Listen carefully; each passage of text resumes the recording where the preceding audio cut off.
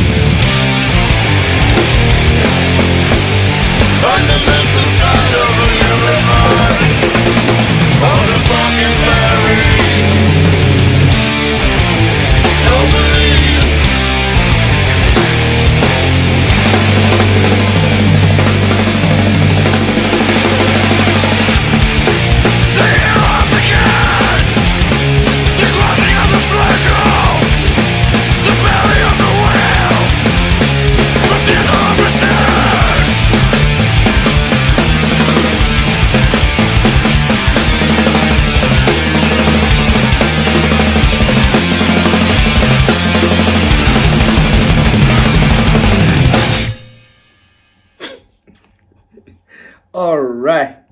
Hey, this is no fucking sludge, no stoner. That's straight to your face, man. That's straight slap to my face. That was good, man. It has also some like groove undertones. And I like also the vocals. The guys they do some harmonies over there. Well, just bring it on. Second one is Crystal Skull. Let's go.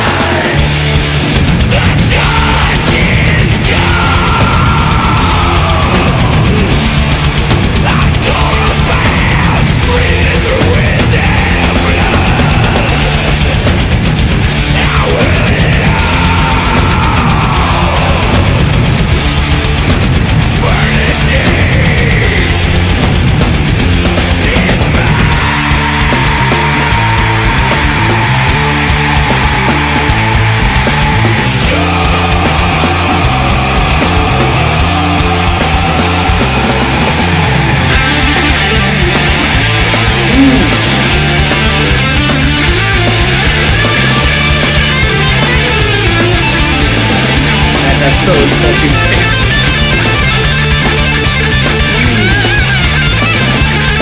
Louder. Louder.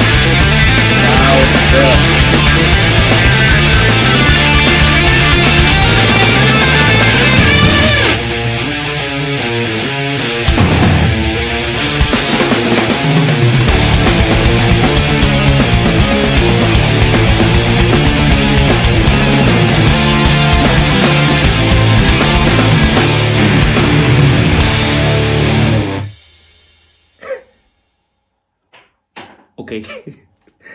And actually, how can I describe that? I would say just epic. It's just epic. That guitar solo was out of nowhere, like came right through your face like a slap, like the first song. I mean, next one. Let's go, next one. Sleeping Giant. Let's go.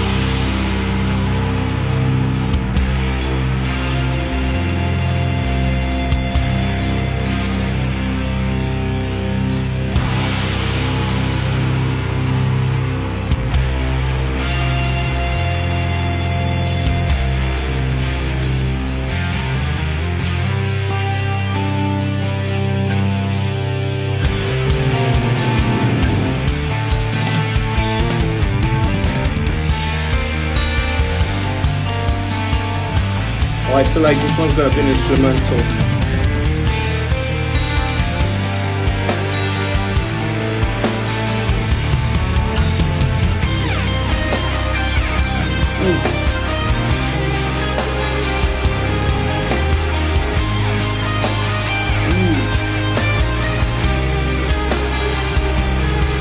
I want to smoke a cigarette to this.